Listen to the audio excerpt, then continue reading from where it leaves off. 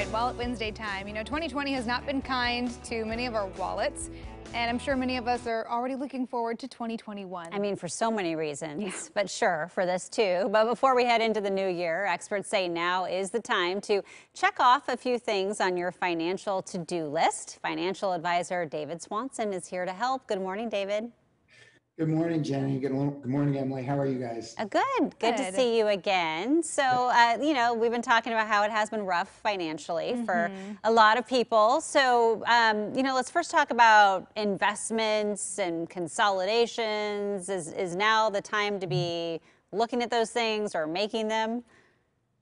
Well, with more and more people's jobs in question and the general shift that we're having in the economy, it's more important ever to make sure that you take care of what your finances are, make sure that you're invested correctly, make sure that your bills are under control, and if you have debts, those should be reduced as a high priority. But really focusing on making sure that you're in with your savings the right places for your station in life, whether it be close to retirement or still having a decade or more to work in your life. Okay, yeah, making sure that you are contributing enough to some of those accounts. I mean, speaking of retirement accounts, I know there are some changes happening, I think, at the state level with Oregon, right? Starting next year that people might want to start learning about. Yeah, this is for business people. We consult with a lot of business owners. Oregon, by the 15th of next month, will have fully implemented the rule that requires all employers to have savings plans for their employees, and they must be compliant with the Oregon plan. There's only a couple of states that have this implemented in the United States right now. Oregon is one. If you are not compliant with the rules, you will be subject to fines.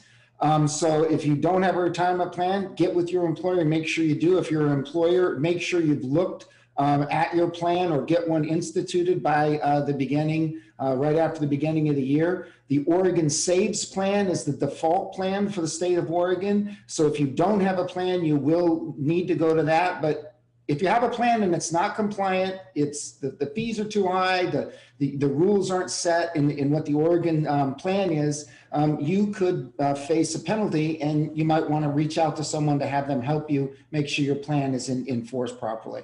This is great for a lot of people who are maybe just starting out in their 20s. I wish I would have done something a lot sooner. Yeah. Yeah. So now, as far as tax time, that comes soon after the start of the new year. So now, of course, the time to get your documents together, maybe make any of those donations or anything you need to before the year's up.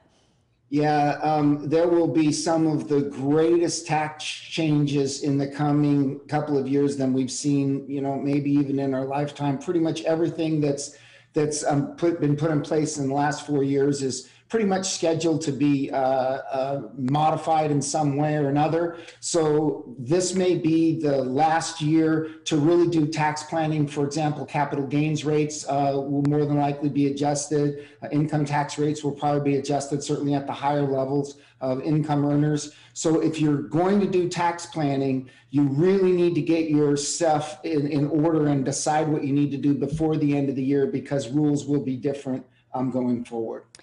So what about things like financial planning or estate planning? If you're looking at this list thinking like, okay, there's a lot of stuff on here that I might need some help with, is now a good time to reach out? It's never too late to be organized, planning your future. Some people just live each day at a time and they don't worry about it, and that's a great life to have until some disaster happens. You get sick or something happens in your family, and all of a sudden you need to draw on your resources and you just simply don't know where they are. They're scattered all over, they're not organized.